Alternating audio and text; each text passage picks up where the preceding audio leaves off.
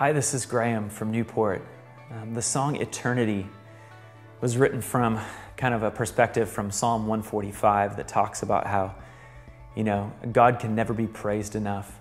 It talks about how we can praise Him from eternity past into eternity future, that He's magnificent, He's powerful, His greatness lasts for eternity. And, there's something so powerful about living this life from an eternal perspective. When we lift our eyes off of our everyday, regular circumstances and put our focus back on God, who is eternal, it helps us to realize that He is more than enough, that He is more than powerful enough to meet our every need, to lift us through our every circumstance. So I'm hoping that this song encourages you to set your eyes on Him and lift your voice to Him in His eternal praise.